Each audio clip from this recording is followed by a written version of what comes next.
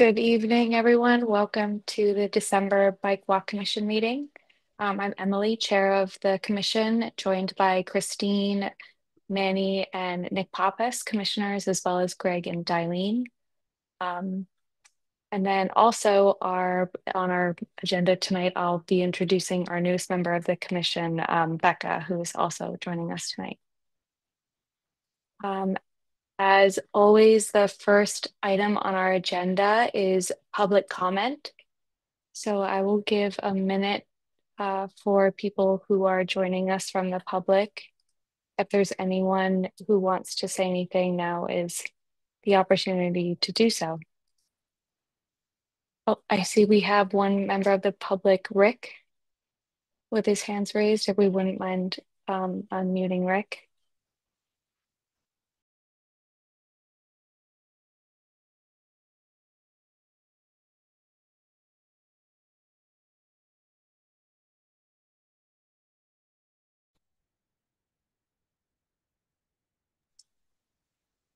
Okay, Rick, Rick, yeah. you're unmuted. Okay, can you hear me? Yes, Yes, we we can hear can. you. Okay, I'm the new Director of Service Planning for Norwalk Transit. So I kind of took it upon myself to come to the meeting. I saw from the agenda from last time that there was some discussion about shelters, and I thought I would come on. Um, Years ago, about 10 years ago, I worked on the bike plan for Greater Danbury. It was from about 2013 was the last project I think that was ever done for the Housatonic Valley Council of Elected Officials.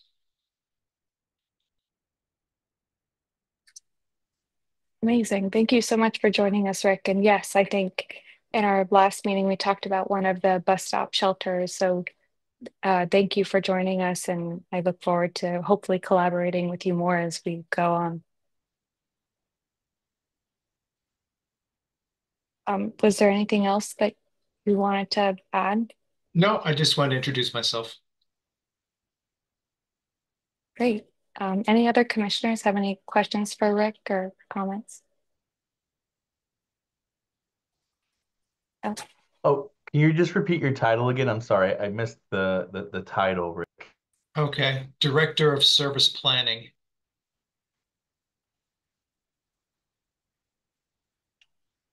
Thank you. I just want to say, as a commissioner, thank you, Rick, for being here. That's awesome that you saw the agenda and you're here. Bus shelters have come up over the years quite a bit actually with this group. So um, I would love to know how we can support, that work here in the city for our residents. Thank you. Out of curiosity, because I'm new, um, obviously our name is the Norwalk Bike Walk Agenda. Where do buses fit into our stated mission? that's a great question. I know in our ordinance, we are, a task force very focused around walkability and bikeability. I feel like maybe recently, as we've done more supporting of those initiatives, we've noticed that like on bike to work day or when we do tabling at events, a lot of our people who are walking or residents using public transit in addition to walking and biking, it kind of ties in that way. And some demonstrations we've done in the past would include like the bus demonstrations, like loading your bicycle on and off the bus. So definitely in the past, we've collaborated with the transit district, and I'm excited to see, how that continues to kind of transform. But I mean, I feel like it does tie in to our mission around creating those different modes of transportation and active transportation, the opportunities to take those. But if, yeah, any other commissioners want to chime in on how they see us fitting into the public transit realm, please feel free to add in. I'm totally sold on the idea that because of how Norwalk's shaped, a lot of transit is going to have to be multimodal. Just wanted to know sort of what the fine print on it is. Yeah, I don't know. Greg, do you have anything you want to add or No, Christine so or any? I definitely agree with what you said, Emily, about, being multimodal. And, when you're, let's face it, when you're, public transit rider, you become a pedestrian or you are a cyclist. You don't just take the bus from front door to front door. There's only so many bus stops, so you have to be able to access them safely. So the infrastructure definitely is very similar, putting in a bus stop without putting in any sidewalks, and not making them accessible for pedestrians, kind of makes it pointless. So a lot of that all ties in together. While I understand, bike walk, where does the public transit realm fit in? There's definitely a big component there with the bike walk commission, because every, public transit rider eventually will become a pedestrian or will become a cyclist at one time or another, during their trip.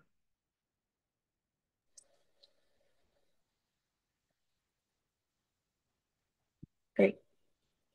Any other members of the public have anything they want to add before we move on to our next agenda item here?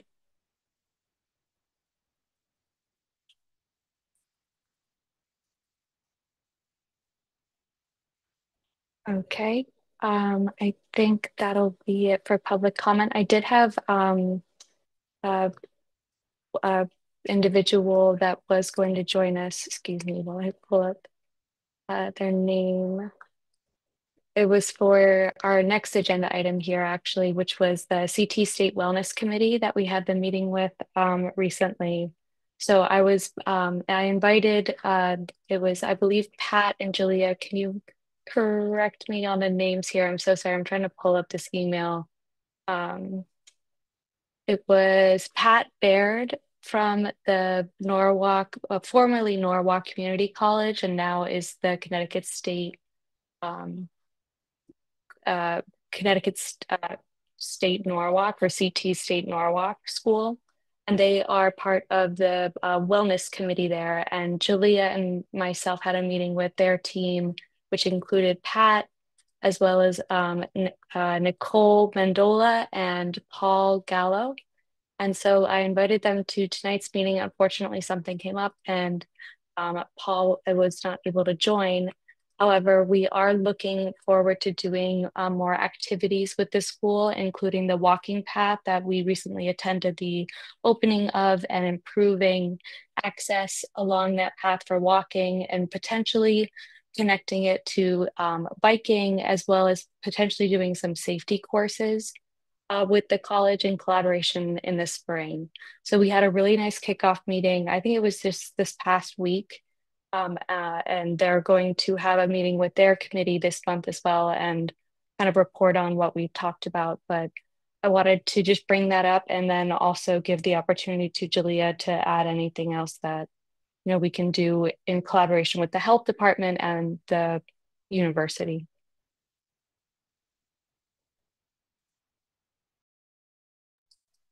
Julia, if there's anything else you want to add there, if you're and available.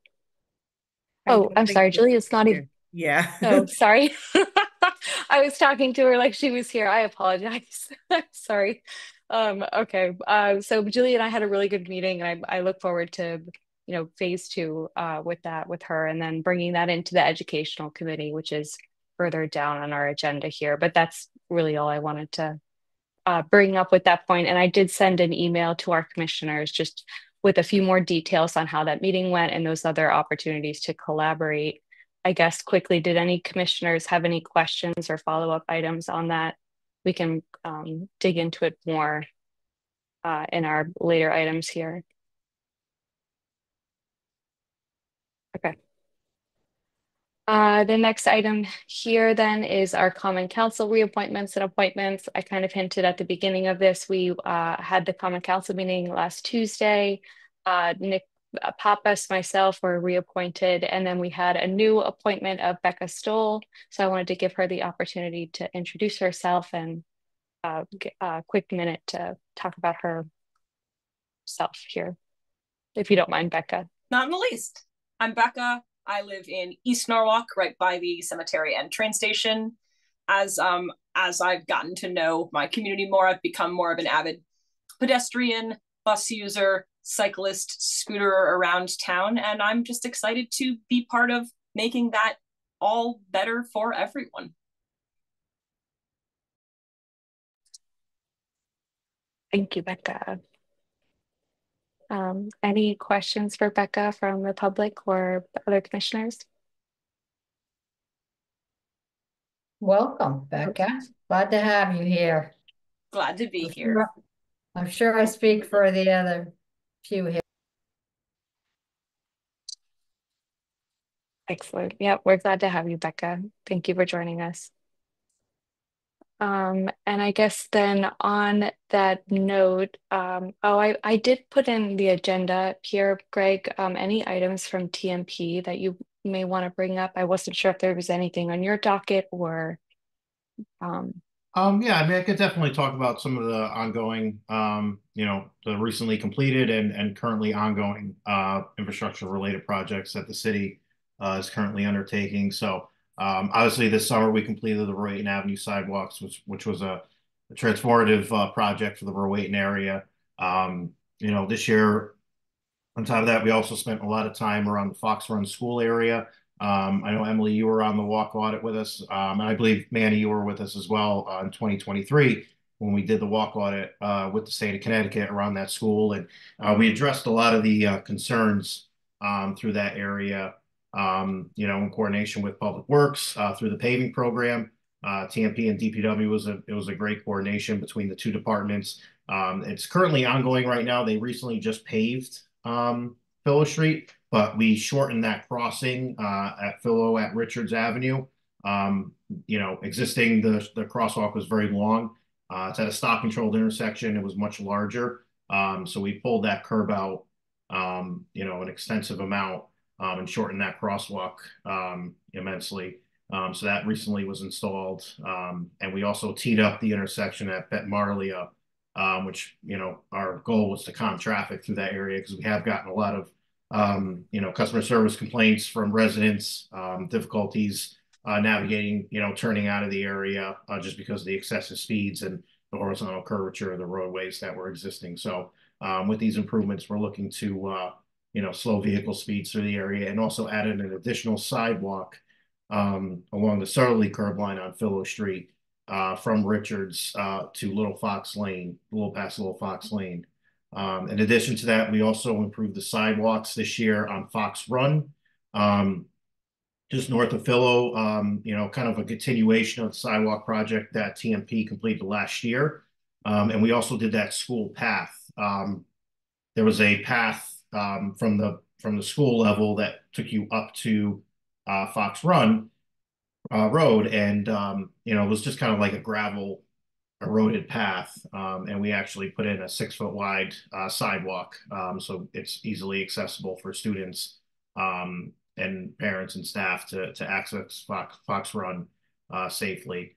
And so we kind of, we checked a lot of the boxes, that were addressed in the walk assessment from that day.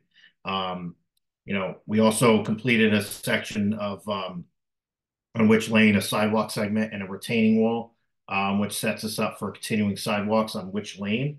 The wall was a pretty tight segment, so we had to build a retaining wall, and that's at Little Brook Road. So we were able to put that small sidewalk segment in, and that tees us up for next year doing sidewalks continuing on Witch Lane as part of the paving program next year. And then obviously, I don't know how many have been on Westport Avenue recently, but we're currently ongoing with a sidewalk project, filling a sidewalk gap on Westport Avenue at the intersection of Wolf Pit Avenue. It's been, that gap has been there for years, and it's been begging for a continuation of sidewalk. So we're under construction right now with that, and we're also adding a pedestrian island on Wolf Pit Avenue between the two crossings, so that will definitely shorten the crossing for pedestrians there. And when we look to finish that before the end of this year, in addition, another sidewalk segment a little closer to the Westport line in front of Whole Foods, where the sidewalk just ends. So in a partnership with Westport, we're going to continue that sidewalk, to the adjacent crosswalk that's there today, where it's just grass and kind of a worn out path where people have walked today.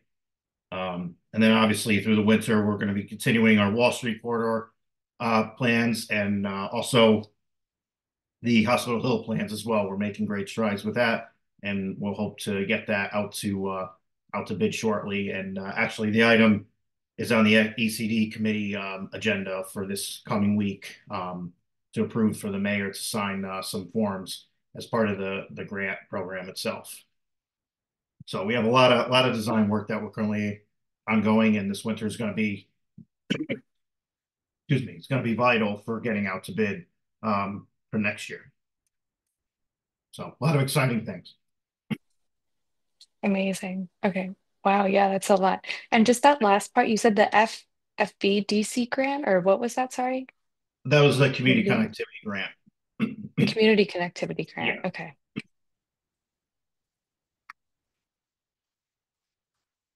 Perfect. I guess as it pertains to the Bike Walk Commission, I know those were a lot of project updates. Just from some past involvement we had with some of, not these projects specifically, but like the not report, the survey that Kyle was working on. Is that something that is still on the docket there somewhere, or something that the Bike Walk Commission can support TMP in assisting or distributing that sort of transportation survey? So at the moment, it's definitely kind of been on hold since Kyle left. Excuse me. Okay. Sorry. Oh, no worries. I didn't see you coughing there. Take your time.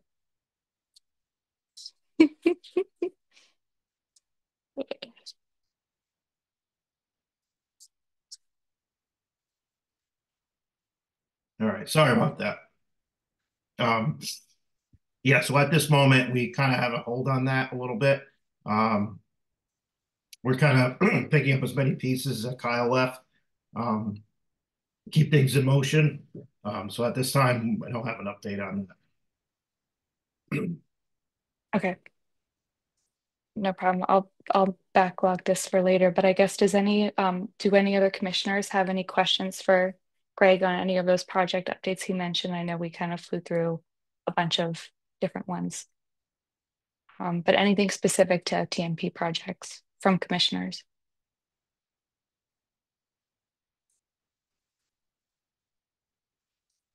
Okay. And I guess moving on to the next agenda item here, our annual meeting with the mayor. I know, Christine, we mentioned, going before the Common Council and having that annual just kind of report. I ended up scheduling a meeting with Nicholas Pappas and myself with Tom Livingston and Mayor Rilling, and we reviewed our strategic plan, the one that Tanner had put together for 2024. Kind of reviewing our accomplishments from this year, and talked about a strategic plan, kind of outlining our goals and alignments for 2025. It was very much just a discussion. We haven't formally come up with anything, but some pieces that I definitely want to touch on that we talked about were these opportunities to have safe cycling courses and educational materials, and the focus in that area as we grow our educational subcommittee.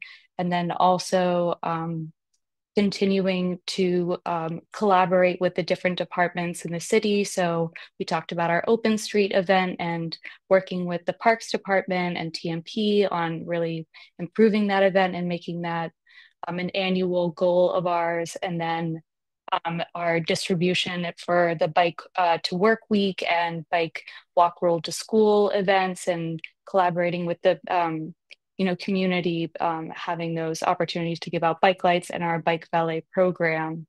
So we talked a lot about the activities we've done these past few years and what we focused on this year, and how we can really transform that into another really good strategic plan for next year. But I realize I'm talking about a lot of different things. Nick, was there anything from our meeting that you want to bring up or highlight or talk about? In particular, not quite. I did get a good feeling from Tom and the mayor in terms of like them wanting to offer us help and also some ideas on some things that, or rather some events that they might like to see us take a little more of a charge for that used to be popular in the city and um, just kind of fell off as people have come and gone in different areas of the city.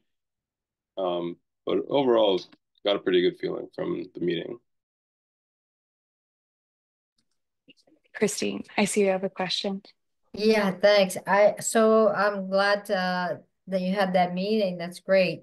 I guess why was Nick, you mentioned the events to kind of pick up some of the slack that's been lost. What did they name the events, specific things?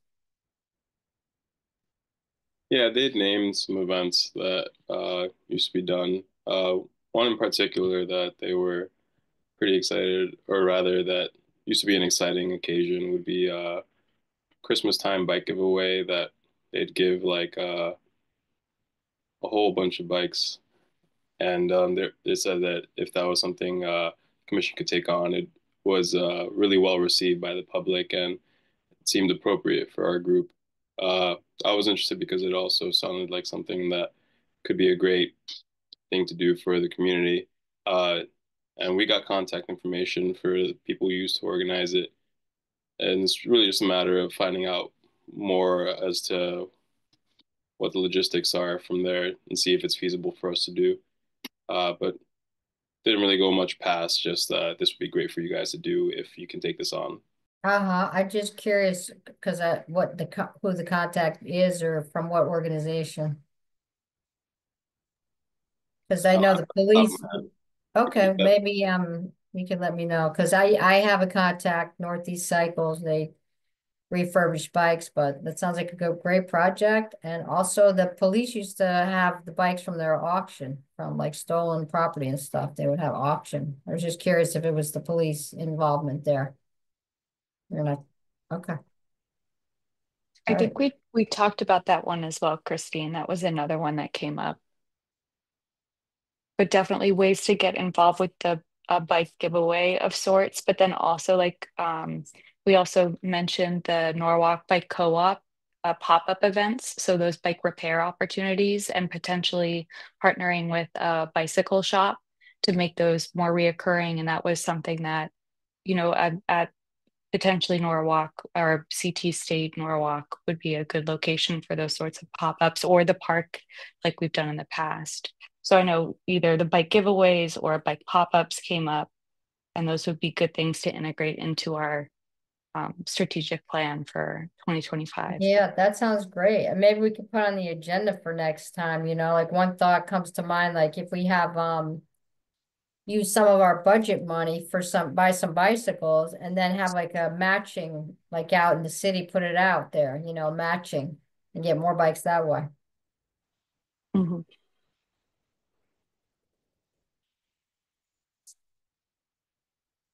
That's a good idea, Christine. Definitely. Sorry, I'm just writing that down so I don't forget. Thanks, Christine.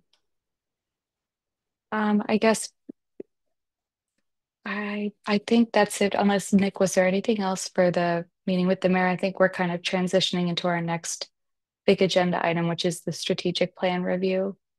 No, that's all I got. Okay. So then why don't I pull up the strategic plan itself so we can look at this.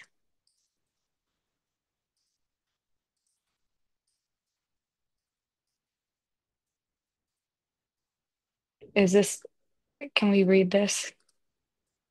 Or can everyone see my screen actually? Let's start there. Yep, it's nice and zoomed in, I'd say. Okay. So for reference, and Becca, I don't know if you've seen this document yet, but this is our strategic plan for 2024. So this was really our goal for the year and how we're measuring our success and kind of our roadmap to where we're going as a commission and our alignment with our ordinance and what we were originally kind of designed to do here. So for our SMART goals, starting with the Safe Routes to School program, um, we had them speak on one of our commission calls. We ended up doing the bike walk roll to school event days, more than one day in October, which was a lot of fun. So I feel like we really built this one out well, and we've established a really good relationship with Kristen Leviscu and her team with the Safe Routes to School program, and then with the Norwalk Public Schools as well. Manny, you really led this effort. I don't know if you want to add anything else there. I just wanted to thank Emily, Christine, and Jalea, because I feel like collaboratively, I feel like, we all together help maintain momentum on the education subcommittee, and especially when we were trying to put together the October event or collaborate and find how to make it work basically and collaborate well with the school district. I feel like all of y'all pulled together and really helped with sustaining it and letting it basically get to the finish line. So I just want to share my appreciation to you guys. Thanks, Manny. And yeah, thank you, Christine, and thank you, Jalea. It definitely was a team effort. And Brianna, who's not on this call tonight, was also, very critical. And Jill and Joanna from the public schools, like Manny was saying. Yeah, go team. So I feel like that was a really great um, goal for us this year. And I feel like we can continue to build on that and our involvement in that sort of program, especially with the public school partnership we have now. So I would love to see this continue to build in 2025. The next item here in our 2024 list, we worked on posting more consistent social media, and our goal was once every 2 weeks. I feel like, and Julie, I think I did see you joined now recently. I would say at least, yeah, maybe once every 2 weeks we got content out. I think the challenge was making sure it was both in English and Spanish, at least on my end. I feel like the health department, we're resharing content a lot. So I know you guys have that down to kind of a science there. Um, but I don't know if there was any notes or comments or feedback you had on our social media kind of strategy and how we're sharing this educational content. We did get, oh, quickly, I just want to add from the Watch for Me Connecticut group sent us some educational material that we were able to kind of reproduce and share on our social media. So we've had some really good opportunities to collaborate with other groups this way and connect with other local organizations to Norwalk. So I definitely feel like we're getting a lot out of it. But yeah, Julie, if there's anything else you want to add to that. I don't really have anything else, Emily. I think the goal is still feasible, and honestly, you've been posting way more than I have, but you've been doing a great job. And Watch for Me CT, I even use that. I think we can use that page in general. They do like tips all the time. So just resharing that stuff often for educational purposes, but I think it's still fine. Great. And then just in terms of other forms of communication here, Manny, I know we're still working on kind of a video each quarter and having video material that we can reference and share through as a bike walk commission. And then in addition to that is the email newsletter every quarter. I know that was kind of a work in progress too, and it kind of turned into email reminders of certain, project milestones or the commission meeting reminders and those sorts of things. So yeah, I just want to add, I think I'd like to keep the quarterly goal, but I think for next year, I'd like to see it a little more finessed and focused, maybe. And I think that's some of the conversation we had, mid-year, kind of like figuring out what is the right approach to take with being able to produce videos for the bike walk commission. So I'd like to revisit it with like kind of a more focused intention on how to utilize it for 2025. I agree. I think that's a really good point. I'm definitely open to that. Okay. Anything else any other commissioners want to add to the social media point or any strategy there they want to incorporate potentially into 2025. Well, I just want to, it's not about, that social media, because I think you're doing a great job, Emily and Manny, with the videos. You know, I think it's a lot of work. I mean, maybe I have students at my school that maybe we can get a student to help with this too, somehow. They might enjoy doing this. But what I want to just mention for like, back at the, you know, and maybe people in the public, that the Safe Routes to School, like Greg is really instrumental in getting the infrastructure, the grant money for that. So it's a, you know, it's a whole kind of multi-layered program, Safe Routes to School. So Thank you. Yeah. If there's anything else we can do, Greg, in that program, I know you're pretty well in tune with the grants that come up and opportunities and letting us know how we can get further involved. But if you foresee anything in 2025, that would be a good opportunity for the Bike Walk Commission to get more involved with. I'm sure you'll let us know. Yeah, no, absolutely. And we have, you know, we've worked with a lot of the schools. You know, obviously we did another safe walk assessment, walk assessment for Cranberry School as well. You know, so we're always, you know, talking with schools to see how they, you know, what kind of improvements they hear from, you know, parents and students, who live it every day. So, we're consistently, you know, looking at how we can upgrade the infrastructure, especially around schools. Excellent. Okay. Then moving on to events, which I think this year it's been very transformative, especially as we've introduced our bike valet program and as an opportunity to really build on not only just tabling, but assisting cyclists or scooterists or anyone really with any form of active transportation vehicle, to offer that as a free service at these events. So our goal this year was to provide the bike valet service at 3 events. I think we we did 3 events, right, Nick? I think maybe there's one just not listed in here potentially. No, I think Because that's we right. I think we're one shy of that goal and the other goal. Okay, just one shy of each. Right. Okay. Earth Day, nice festival. Oh, and then I see. Okay. We didn't do the Sono half marathon. But I encouraged definitely commissioners, maybe not in this meeting, but for our next meeting to come up with some ideas for other opportunities for tabling. Another one that I emailed our commissioners on recently included that opportunity with the Connecticut State College, having opportunities to do either bike valet or tabling opportunities there for certain events they have during the school year. But if it's a local organization or another we mentioned this in our meeting with the mayor too, the difference between the city event insurance and private event insurance. But again, we're just coming up with some ideas for events where we can offer bike valet as the Bike Walk Commission. I think that would be good to build on for next year.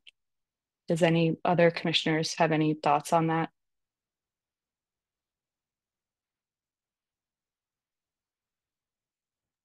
No, I think that's good to see kind of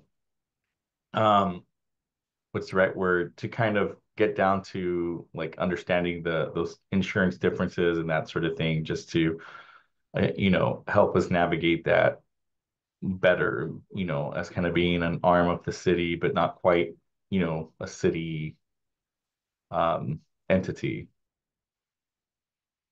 Mhm.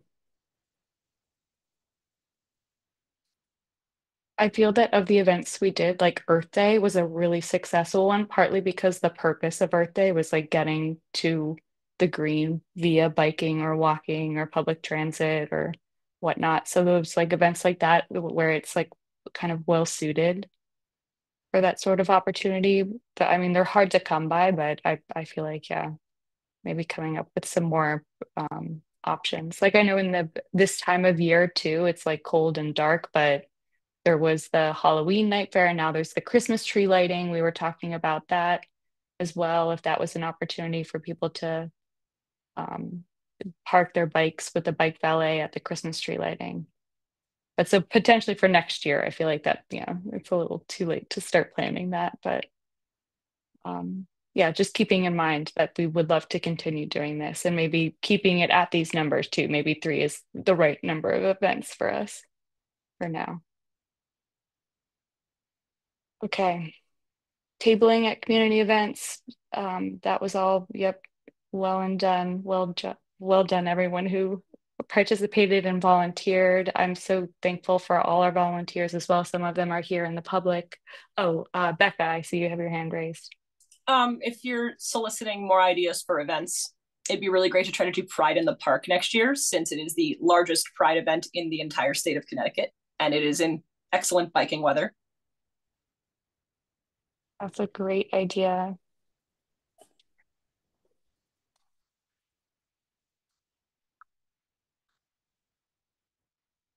Okay. So I think my goal will be to start before our next meeting to start putting together a 2025 list, but I won't do it on today's call. I figure it's a good opportunity to do that outside the call and then come back to our January session with, fresh ideas and a plan that we can all review and vote on together. If that sounds good to everyone. Okay. Great.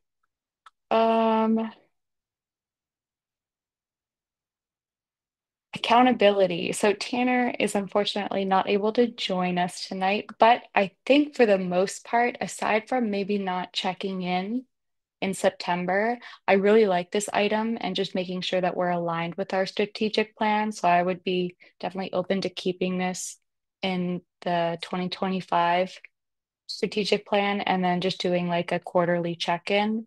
The other thing I would love to do, Greg, specifically with TMP, is have a TMP check-in where, with instead of, having you go through all the project status on these calls, if you would be open to having a meeting with the Bike Walk Commission chair and another commissioner, just to check in on like project status and get kind of an update, whether it's in person or virtually for 30 minutes. Is that something that seems like a good idea? Oh, you're on mute. Of course. Sorry about that. Yeah, I think that's something we can definitely take a look at. Is it something that maybe like quarterly you would want to do? Mhm. Yeah, I can't see Quarterly. we can't, just have a call every quarter and just talk about the ongoing project so we don't we don't waste time during the monthly meetings going through. And this way we can, inform the rest of the commission as well, what's going on. Perfect. Christine, yeah, I see you have your hand raised. I don't know if it's like further down on here. I can't remember on this document, Emily, but we should have somewhere about the budget, our annual budget, so we can be held accountable and, when it's not like last minute, like we should have the date where, and maybe a special meeting or dedicated to that, or because we've been caught kind of, unprepared for that before, so. I think that's a really good point. And I don't know if budget is anything in our strategic plan, but maybe having at the start of the year, just an outline of some sort of plan for our budget. Did the mayor mention the budget for the commission, or like, at one point it was reduced? Is it staying the same, or do you know that, or did the mayor bring that up at your meeting with Nick? And I don't think we talked about budget. Nick, correct me if I'm wrong, and I would We didn't probably talk about it. defer to Greg. He may know more than I do about our budget at this time. So as far as I know, it's the same as it was. I'm not sure with the new fiscal year if it's going to be increased, but I know for this current ongoing fiscal year, it was the same. So, Mhm. but we're already almost into January, and July 1st will come quick. yeah, and maybe in the next meeting we could have kind of the understanding of that for the new member, Becca, excuse me, like, are we at zero balance? I don't have any idea, honestly. I feel like maybe we spent it. I don't know. So maybe for next meeting. I can definitely bring or make a note to bring that up the next meeting and then figure that out for you, Christine. I can hunt that down. Um, but perfect. I think that should be part of our strategic plan is just to make sure that we're spending budget accordingly. Our check-in with the mayor, I think I'm happy to say we can cross this one off. We did that this past month. And then this was that piece that you had brought up, that report to the Common Council. And I know, I apologize because I know Tanner's brought this up before and we talked about it maybe in our last call, but I don't believe we have a written report that we submit, correct? Or I can hold this off till our next call too, but I Are you don't believe. asking me or Greg? I don't know. All I know is it's in the ordinance. That's why I asked to have it on here. Oh, okay. I think Tanner was having conversations with Josh Goldstein, who's the chair of the ECD committee. And I think Josh had made a mention that, a written report ahead of time would work best. So I think just having more conversations with Josh to see what would be best and how to present it to the committee ahead of time, so that it's not brand new heading into the committee meeting. Okay. Greg, can you or Emily remind me and the new members here about ECD stands for? Economic and Community Development Committee.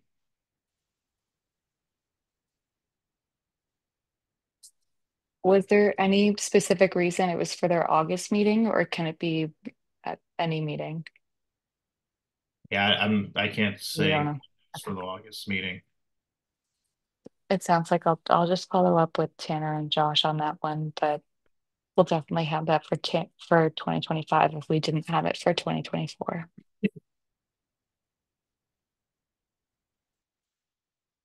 Okay. I know we had on here as well our Fairfield County Greenway grant. I know there was a lot of work done on that. We're still continuing on with this application, and there have been other grants that came our way intermittently. I feel like this year we completed we completed a grant. I don't think it was this one specifically, but it was that one that Greg, you completed for us. I want to say it was CT Deep, that one. The micro grant, I apologize. It's not this one. Yeah, it was the micro grant, active transportation micro grant. Yes, thank you. So I feel like for our strategic plan, having at least some grant assistance, whether it's like a final number or if it's just effort made or contribution to grant support for TMP and for other opportunities that may come to the Bike Walk Commission. I don't know if any other commissioners have any thoughts on this, but I feel like just having maybe like the opportunity to work on 3 grants is probably more than enough, or a grant would be, I think, more sufficient. But I don't know. I know, Nick, you were in charge of or you were responsible for completing some applications this past year.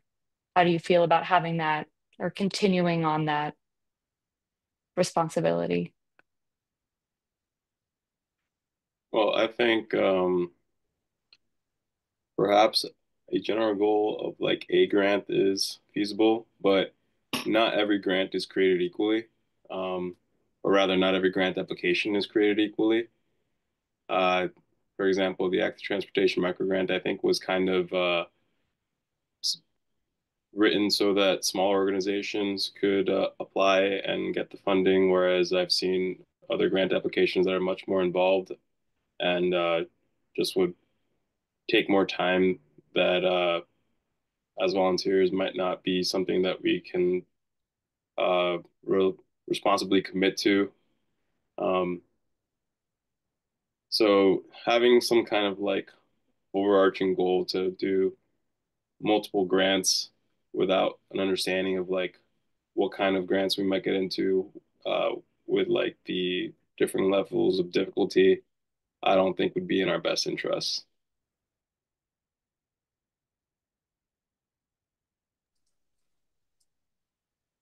Okay.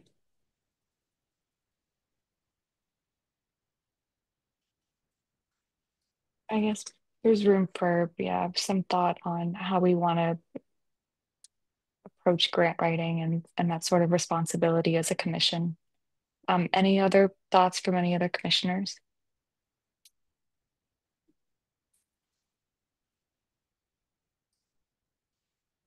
Okay.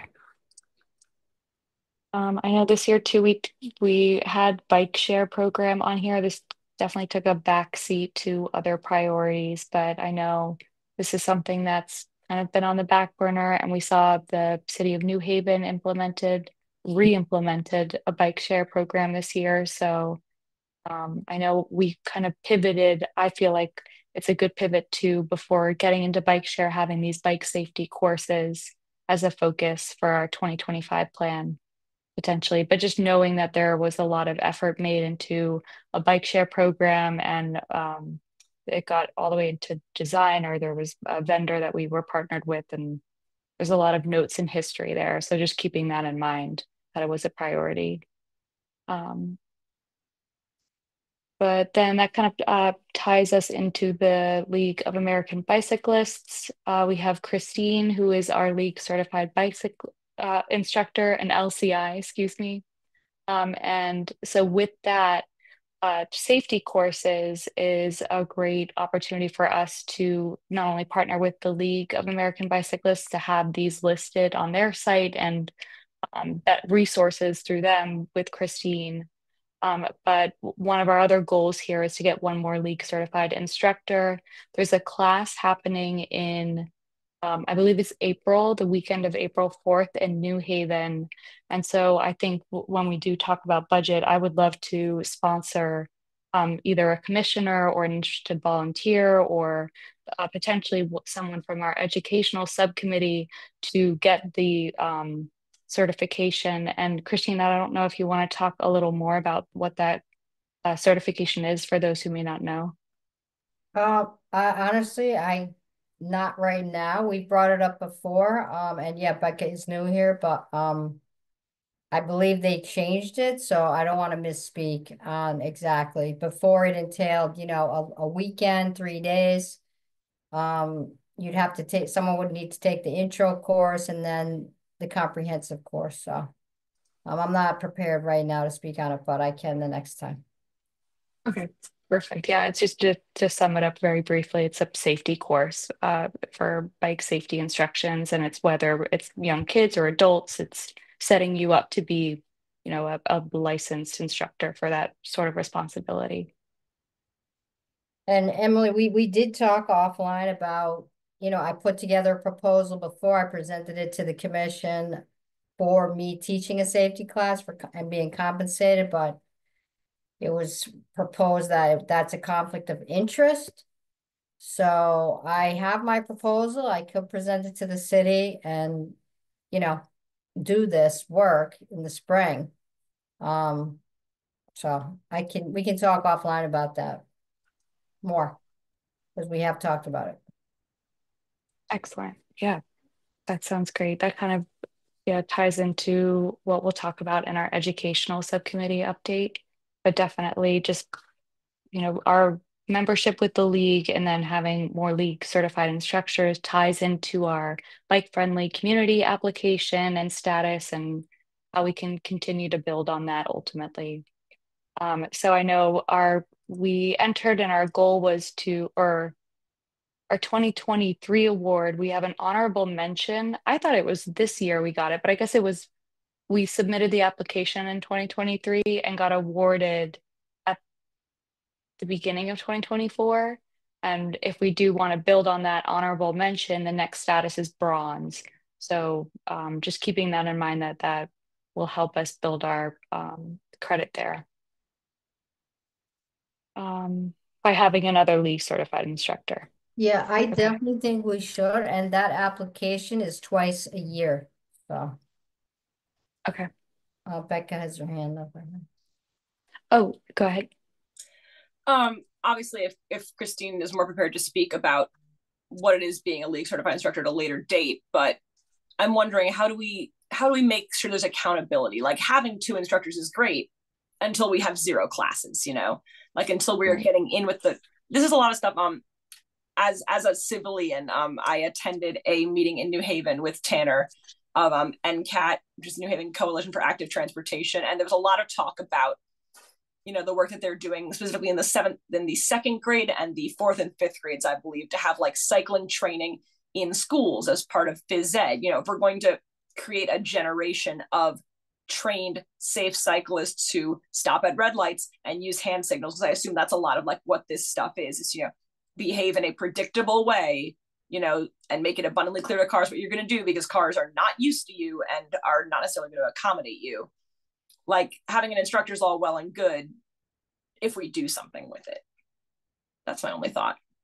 So I don't know where we stand as far as talking to the schools and talking to young kids, if we can get involved at with Norwalk Community Health Center or with all the stuff that's going on at 98 South Main. I think there's a lot of potential there. I'm also very excited about bike share. So if this is what it takes to make bike share happen, I'm in.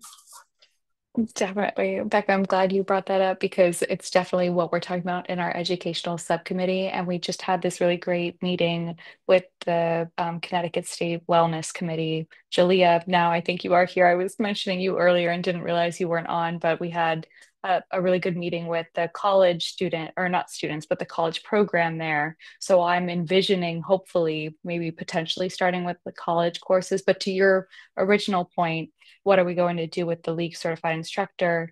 The other thought I had, and I brought this up on a call before, is Brianna Iorfino from Nuvance Health, who's been collaborating with us a lot recently as well. She does a bike safety course for younger students. So if she was interested in completing this program, she's already doing this, full time with Nuvance Health, and she's been volunteering time with us. It would be great to sponsor her to get this sort of certification. So, I mean, I haven't formally asked her yet. So I feel like I've talked about it a few times. Maybe she's heard it on this call, but the next time we have our educational subcommittee meeting, Becca, I would love to invite you to join that to do more. Yeah, and one thing I just want to mention, so about maybe 4 years ago, I ran volunteer the summer camps, an education program, and Nancy Rosette helped too. So we did help a lot of campers. I just share a quick little anecdote if you don't mind. But the other day I was on East Avenue and down by the Country Convenience Cranberry Market, and it was about 4:30, so the sun was setting. It was the cloudy day. And there was a little boy on his bicycle going the opposite, on the wrong side of the road, riding his bike. And I looked in my rearview mirror and then he crossed. So if you know East Avenue down there, it's very, very, very busy. So I had a chance to pull over and have a little conversation with him. And he assured me he was safe because he had his bike light on. However, he was dressed in the dark, and we had a nice chat, and he ended up walking home, which he was close to because I was very nervous, and I told him, like, this is not good. So clearly there's a need in this city for bike education. And I also have a concern. I'm just wondering, like, there's so much development going on. I think our commission has a responsibility to, when we're promoting cycling and pedestrian safety, with all these new, the traffic is going to increase and everything, that maybe somehow with every new development, our commission can make a recommendation or have an ask. Like, what will you do for pedestrian safety or bicycle safety? To hold them accountable, these developments or the developers. So somehow, like with affordable housing, when they build something, that they have to have at least one like ratio has to be for affordable housing, these new developments. So maybe something similar like that. Just free associating here, thinking about that. Especially because I think a lot of them are sort of touting bikeability, walkability, access to transit. Like that's a big selling point for these Sono luxury rentals, is that you could maybe live here without a car at all. And I'm like, great. Does your building have bike racks? So if I could just hop in real quick. So obviously recently we passed a complete street ordinance in the city. So that means that, so next we're coming out with the complete streets guide. So whether any project, whether it's completed by the city, of any department, or any private developer, they need to follow the complete streets guide. So that's all part of any developer. They can't just do whatever they want. It has to be within the complete street guidebook. And if they don't do it, then there needs to be an exemption that needs to go through the complete streets process. So whether it's a city or a private developer, it all needs to follow the complete street guidebook. And that's written in the ordinance that was approved last month.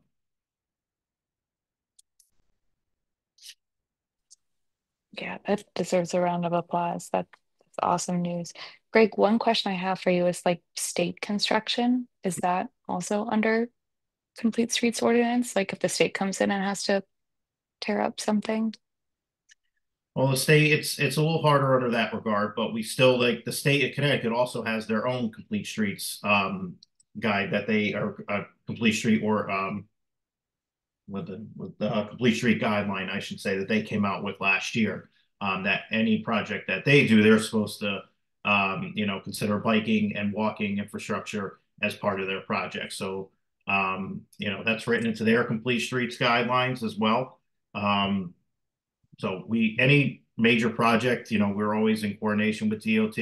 So, unfortunately, it's not specifically our road, but at the same time, we still look at it, and we still, most cases, are reviewing projects that the state is performing work on. And there is a lot of coordination, between the city and the state. But they also, like I said, they have their own complete street guideline that they have to follow, or at least they should be following as well.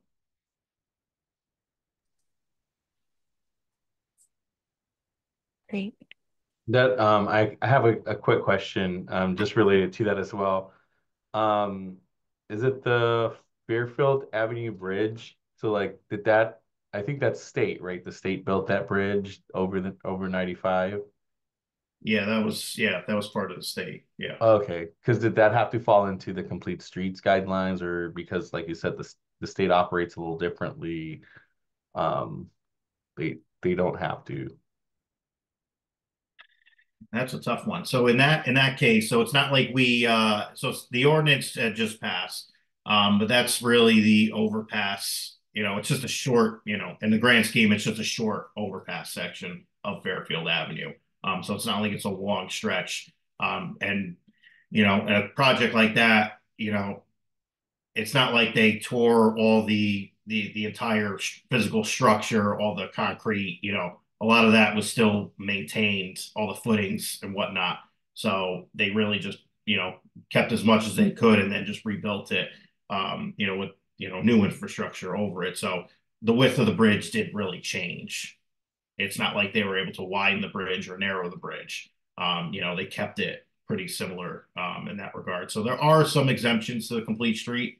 So I think they really just built what was existing to that, to what the limits they had previously. Thanks. But that is a good question. No, thank you. Yeah, no, because I noticed I was at Lowe's yesterday and I noticed that the bridge is almost done, which I was pretty shocked. Yeah, they actually had a press conference today with the governor, and the DOT commissioner was there as well. So they had a big ribbon cutting today to formally complete the work. They've been working nonstop pretty much since May, since when it happened. So it's been a priority of the state to get it done. And open. I think they were targeting for a spring, but they're well ahead of schedule. Cool. Right. I guess we left off on the agenda. I think we were talking about our strategic plan and 2025 brainstorming, but I guess just to wrap that up, what I would love to do is that document I'll send back out to everyone. If we can come to our January 2025 meeting, maybe I'll come up with an outline and send it to the commissioners as well. But I would love to have everyone just kind of collaborate before our next meeting and come up with some not really new and improved, but just our 2025 strategic plan so that we can vote on it and commence in January, if that sounds good to everyone. Okay, perfect. Great. And then we've kind of touched on our remaining agenda items here. The active grant application status. Greg, I don't know if you have any other updates on that from the ones that we've talked about. I do actually. So let me be the first to say that your application was successful, and you all were awarded the money for the active transportation micro grant. From when it was submitted back in September. So congratulations. So that's, when we talked about funding before, that's additional funding that you have now at your disposal, which were like helmets, locks, brochures, there's leaf cycling, instructor training. There's a budget in there for that as well. So keep in mind, this is a grant, so the money can't sit forever. So spend it because you were awarded the money. So, let's start establishing, a plan moving forward on how the money will be spent based on the items in the application that you all requested, and how the money can be spent. Because I'm not sure what the reporting status is for the grant money through WestCog. So we may have to report on what money's been spent. I was looking through the letter and it didn't specify anything, but usually with the grants, you have a limit, a timeline of when the money has to be at least encumbered to spend. So just keep that in mind going forward. This item is actually going to be on the Economic Community Development Committee meeting on Thursday because the mayor has to sign it. So with any grant funding, no matter what the dollar amount is, whether it's $5,000 or $101 million, it doesn't matter. The mayor has to sign it, so the Common Council must approve it. So it'll be on the ECD meeting on Thursday for approval for the mayor to move forward for the Common Council, and then the mayor will be able to sign it, and then we can submit back to WestCog, and the money can be deposited to the city for you guys to spend. So probably, in Q1 of 25, the money should be in the city's account. So it'll be under a different account. So it'll be a city grant account that will be able to spend the money based on the items that you all requested. That's amazing news. Thank you so much, Greg. And yeah, thank you to all our commissioners who put in work getting that done. That's really awesome news. Can you remind me of how much money it is that we were able to secure? $4,788. So the max was $5,000. And okay. There's also another solicitation the deadline is Friday, December 13th. I know we had talked about it in November. I don't know if there's been any movement on to apply, because you can apply. There's 4 solicitations every year. You can apply twice. So we applied in Q3, and then if we're able to get this, and this will be Q4 that we can apply. And you said it's due on the 13th, and I do remember us talking about it.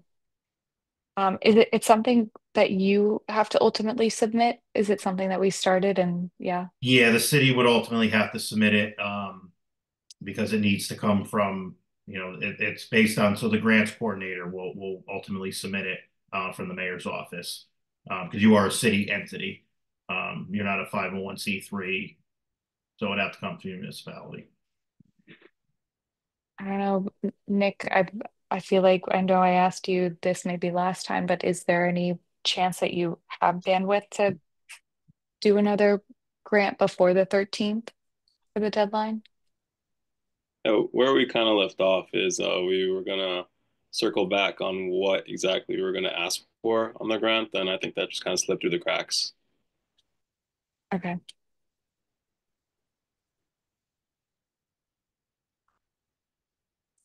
Is there a commissioner that feels passionate about filling out this grant application before the deadline on December 13th?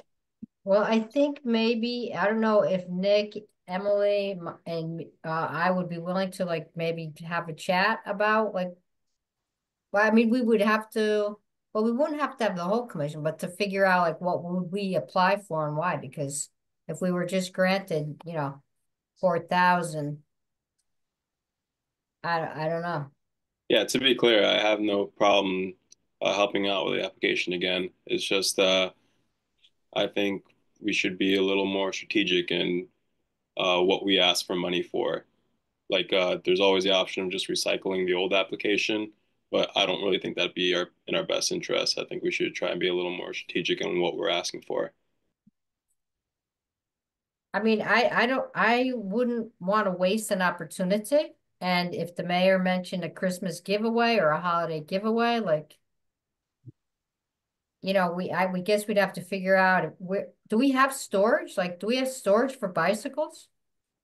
Okay, do we have space? Right? Do we have space? I guess we could keep it in the Yankee Doodle garage where the rest of the supplies are kept. I mean, we don't have an infinite amount of space, so just keep that in mind. Also, just keep in mind the grant also is there are restrictions to the grant as far as what to apply for. This so it's non-infrastructure related funds. So just keep that in mind as well. And then also look at the rest of your budget. How can the rest of the operating budget that you guys have from the city, what can that be utilized for? If you can check the boxes for like swag items, helmets, bike lights, items like that, brochures, you can buy those with the grant funding because that's what the grant is for. And then that frees up your city operating funds, for something else. Bike racks potentially. So, Okay. yeah, I mean, if you ask for 5,000, I believe you had $8,000 last year. So that means, you can have a total of $18,000 annually. Well, could you send me the application or how can I just go online and look at that? Nick, I don't know. Did you get the application? Because I feel like you were going to work on it and I was going to help you. And I don't think I ever got the application. Yeah, but there's some email floating around when I'd prepared the application, and I can dig that up and resend it out so that everyone can refamiliarize themselves with the formatting of it. Yeah. And I'm not so sure about the bike racks, but because we seem to have a lot of that but I just think it's a good opportunity. So if you guys look, I sent an email on October 24th that has all the links and the directs, when it has to be in by. So if you look back at your email, there's the brings you right to the website and the microgrant guidelines and the application itself. So it was on October 24th if you want to look back at your email. Craig, can you send that to me? Because on October 24th, I was not yet a commissioner. Thank you. Absolutely. Absolutely, Becky. Thank you, Craig. Okay. So for this application, I think Christine and Nick, if you guys and Becca, if you want to get involved as well, want to coordinate if it's possible to complete the application. It sounds like we may need to just discuss quickly what we want out of this application versus what we applied for and won in our previous application. But I think I don't want to miss an opportunity, like you said, Christine. So I think this might be important to try and complete before the 13th. If the other commissioners agree, Nick, Christine, Manny, Becca. I would like to echo Greg's point, though, in terms of where are we at with our already allotted city budget, and like, have we already extinguished the extent of that? Like, if we already have plans for the full 8,000, then yeah, it makes sense for us to like get another grant going for some more money so that we can do more. But if we don't even have plans for what we already have without needing permission from anyone, uh, we might want to consider getting a plan for that first. Well, one thing I noticed, and I don't want to take up too much time here, that's why we can maybe meet offline, but here's an example. They saying hold a bicycle maintenance training at community center. Like, I think we could agree that is kind of a deficit for us, and it's a very popular thing. People come and want their bikes repaired for free. And it's adults, it's children, it's always like a line at these events that we have had the co-op. So if we can pay some mechanics and have this kind of an event, I think we can use that money to pay a mechanic. It sounds like we can because it's here. So I think we could spend it like that and have quite a few sessions of, and then also to demonstrate how many people came through for a bike repair. And teach them basic skills like fix a flat, oil a chain, all the things I've had to teach myself on multi-day bike trips. Yeah, so having them training how to do them themselves and also fix their bikes. Exactly. I love this idea. So for now, it sounds like, Nick, to answer your question, I just as a note from earlier too, I'm going to find out where we stand with our budget and our budget spend so that we can have that idea. But I think to answer the overall question of whether or not we should apply for this grant before the 13th, I feel like I'm leaning towards yes, knowing that, yeah, we're going to have to spend all our budget and we should have a plan for that. But I don't think that should prevent us from applying for this grant. Oh, Becca, go ahead. Once we know where we stand with numbers, I realize that it's a little too tight for us to get any sort of presence going. It's like the holiday market, but like if we knew we had the grant money to say raffle off a bicycle at the holiday market, like that feels like sort of an easy lift, even if we, you will not take delivery of your bike until at least January 31st, but somebody can like put an envelope under the tree or by the menorah that says, you're getting a bike.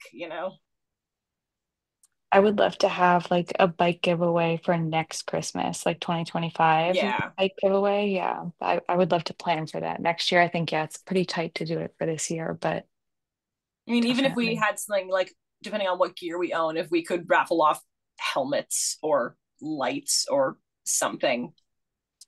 Bike lights for this time of year is very smart too. And I think we have like some left over from our giveaway recently. But yeah, we got a lot of bike lights this year too, and we were able to give a lot away, which is great. Super. Headlights and tail lights, yeah.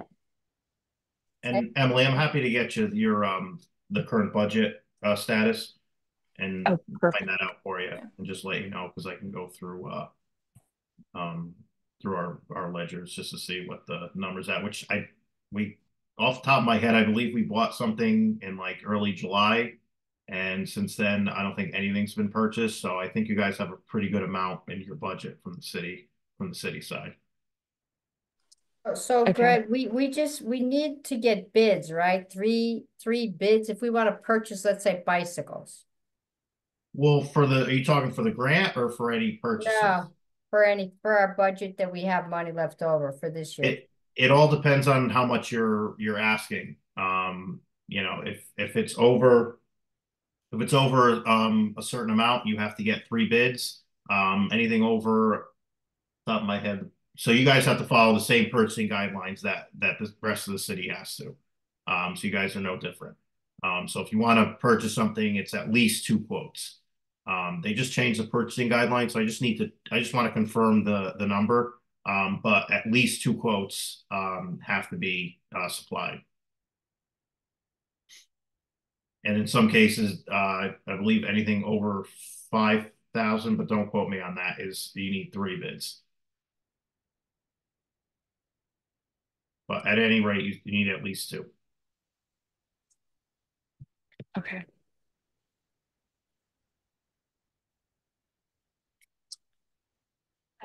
I guess our next agenda item kind of touches on what we were just talking about here, the bike valet and bike repair planning. Nick, I kind of wanted to just surmise what our strategic plan was for the bike valet, what we're envisioning for next year, but also just the transportation and the opportunity to improve on that process. If you had any feedback for what we can improve on for next year on the bike valet program. I would love to hear from you. Yeah, I think we've kind of learned a lot since starting it this year. Big thing, as you alluded to before, is the insurance, and uh, the mayor and Tom mentioned during our meeting that we would get more of a formal stance, I guess you could say, as to like whether the city insurance is applicable during a private event, because that would help a lot. Uh, and I think just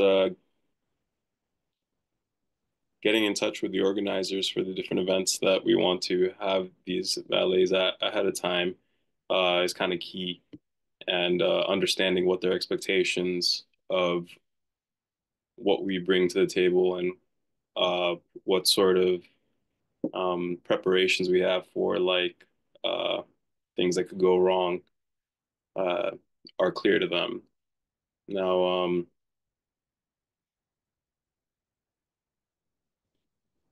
making those connections, I think, was kind of the challenge with the Sono Half Marathon. So ensuring that we have like a connection to actually talk to, and making that connection early on, I think is kind of the best way. Just time in general. Okay. So having like a clear point of contact for these events, and then definitely events that are interested in having the bike valet program, and then clear, insurance policy with the city, and like you talked about. Yep. And then tying that into, potentially building on the bike valet program and having that bike repair pop up. I know the Norwalk Bike Co-op used to exist and do that over the summer when we had Sam Ebert on our commission, who was working at Cannondale. We talked about that with the mayor and Tom Livingston, and they were also very interested in, reviving that opportunity. So whether that's something we can spend budget on or partner with a local bike shop, I would love to bring that up in our next meeting as well. So then moving forward, our education subcommittee updates. We've touched on a few of these. I apologize already. I think I sent over kind of a few little duplicates, but we talked about the opportunity to start with bike safety courses. So that's a big undertaking of our educational subcommittee, which consists of some of our commissioners here, Christine, Manny, myself, and then Julia Green from the Norwalk Health Department, Brianna Iorfino from New Vance Health, and we're continuing to build on that. We just met with the CT State Norwalk group with the wellness committee there, and we're hoping to bring them into our educational subcommittee and hopefully ultimately bring in this opportunity to collaborate on bike safety courses at that college. So that's one big update on a meeting that we had in Julia. Now that you're here, I don't know, was there anything else you wanted to add on with that meeting with Pat and Paul and Angela, excuse me? Emily, I think you've covered the basics from what I heard. I was a little late when you actually did go over everything, so I'm not sure what exactly you missed, but I think you covered the basics, the future plans. And then I don't know if you touched on Norwalker earlier when I wasn't in attendance, but we were also discussing a new walking path on Connecticut State Norwalk, because we currently have a Norwalker map there with 2 routes that they just actually landmarked with signs, which is awesome, but they're not very ADA compliant. So they did bring up that they have somebody that sits on the wellness committee that is in a wheelchair. So they're trying to figure out an additional path to add on to the Norwalker map that's more ADA accessible. But I think that's the only other thing. I think you mentioned pretty much the other plans with biking and all of that stuff. So great, thank you, Julia. And then just next items on our educational subcommittee update that we already talked about, that league certified instructor certification happening in April in New Haven. I will continue to gauge interest on anyone interested in becoming a league certified instructor, whether you're with the commission or a volunteer or just wanting that opportunity. So we'll continue that conversation. And then the other opportunity that came our way is we connected with an organization called Filling in the Blanks. And they are an organization that provide food security to residents or locals here in Norwalk. And they have this bus. It's the I'm so sorry. It's like the micro. It's not a micro bus. It's a model bus, or they have some event every Saturday starting in the spring that they're giving away food, and they talk to us as the Bike Walk Commission about doing a tabling event there because most of their participants are coming either via walking or biking or carpooling or public transit. So we talked about the opportunity to connect with those individuals and residents around Norwalk. So I wanted to bring up that opportunity to our educational subcommittee as well, and continue to build on that in the spring. So I can bring that up at a later event too when they're available to talk more about it. And then we touched on other event and bike valet opportunities already. But Manny, I wanted to give you the chance to, if there was anything else with our educational subcommittee. I know we meet outside of this commission meeting, but if there was anything else before we wrap up this year for the new year that you wanted to add. No, I think I'm excited to venture into the fill in the blanks collaboration and just kind of see, how we can be supportive and engage the community in that way. I think what excites me about it is that it also hits some of our other strategic planning parts, like, including like collaborating with like another entity or like another population out, within the diversity that is presented in Norwalk. And so I think that is exciting to me that we get to tap into that demographic, people who are who are food insecure and utilize public transportation and walk everywhere. And I think that's really exciting for me. So I'm looking forward to it. Thank you. Thanks, Fanny.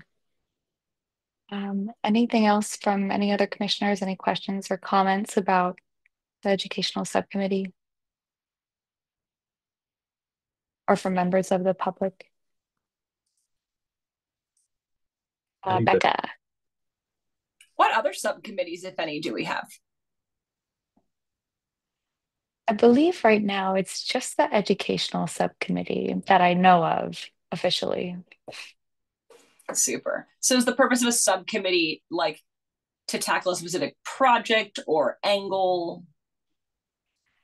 It's really, it's to give us a little more time to meet outside of this call to discuss in more detail our strategy behind our educational materials, so our social posts, the videos we've been working on, and then these events that we had recently, like the Bike Walk Roll to School event with the public schools, and Christine and Julia put together the educational materials for that, making sure we had everything we needed there. But yeah, it's I would say we try and meet.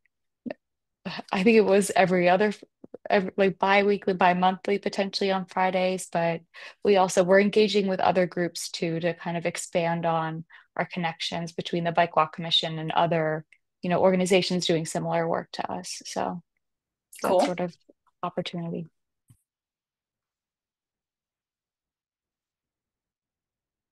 Okay. And then our last item on our agenda here is any new business, which I do see I added here, invite our transit district representative. So thank you so much, Rick, for joining us tonight. I can't believe this is the last item on our agenda. I'm sorry, to discuss the bus shelter and the bike-friendly business applications. Was I the one who added this as an item, Greg, or Christine? Was this one that you had added, or was this? was this me that I added this one? I might have been. That you. is based on the list you provide. Oh, yeah, I didn't add anything, but it was mentioned last time. It was, and I know there was one on there was that one shelter that we discussed that I know Judd had also discussed in the past across from the DMV, but we talked about potentially involving more members from the transit district and opportunities to collaborate on ways to improve, walkability between or just pedestrian safety in those areas.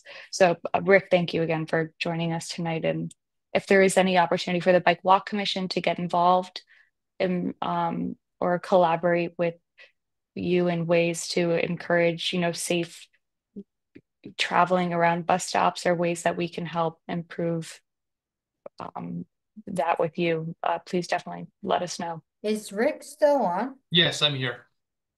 So Rick, I just have a question. Emily, and I know we're running out of time here, but it's a little surprising to me and that there's such a lack of covered bus shelters. And there's so many people using the bus, like for example, Stu Leonard's. I mean, it's so hard to watch people coming from Bridgeport and then after an 8-hour shift, standing in the pouring rain without something over their head. I just find it astounding. And I'm not being critical. I'm trying to understand.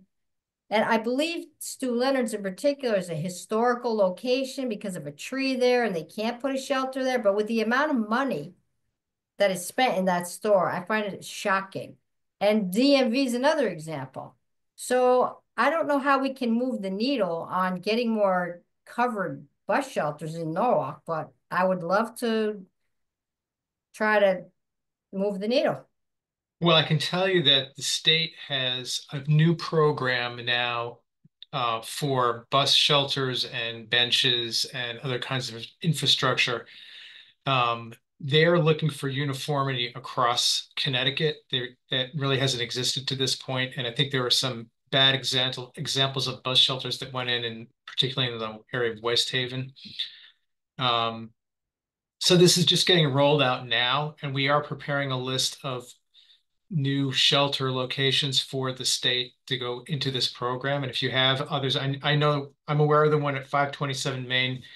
I think there's some complications with that, with the improvements that are supposed to be going in and also the footprint there. I'm not sure you could put in a full-size shelter. But if there are other locations, we are coming up with that list now. And it could be coming out soon, relatively soon, to get this stuff rolled out because they have vendors selected and they have contractors selected to do the installations.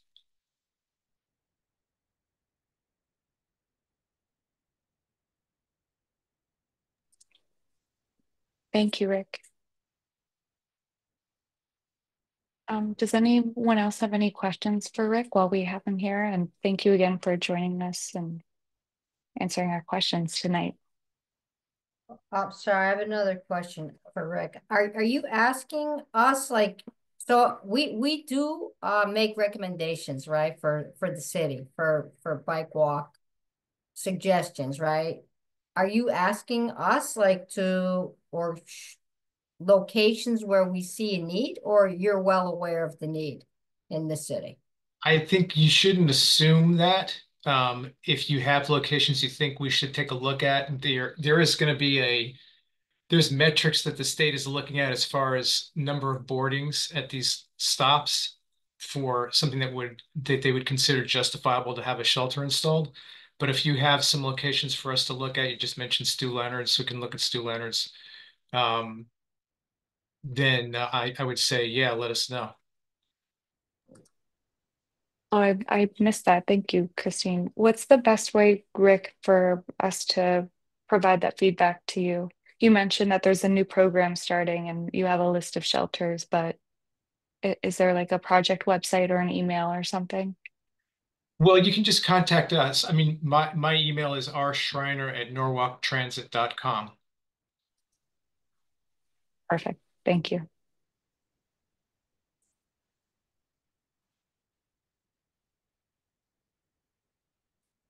Christine, did you have any other follow-up questions? No, thanks again for being here.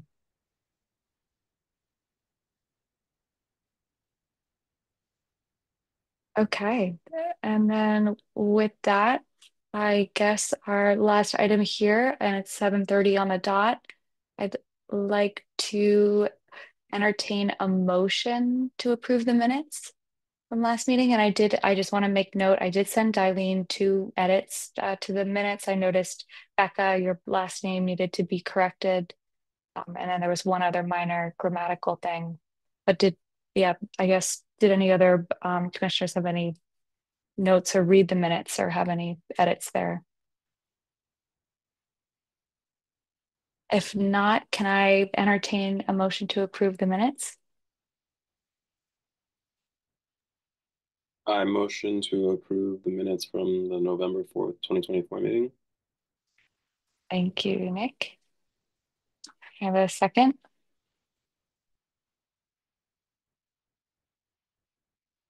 Anyone? Thank you, Becca. Okay, all in favor? Okay. Thank you. Minutes are approved. Okay, and I think that's it, unless anyone has anything else they want to add quickly. Happy New Year, everyone. Is it too early to say that? I guess so. Anyway, I'll entertain a motion to adjourn. Christine, I see you. Okay, I say.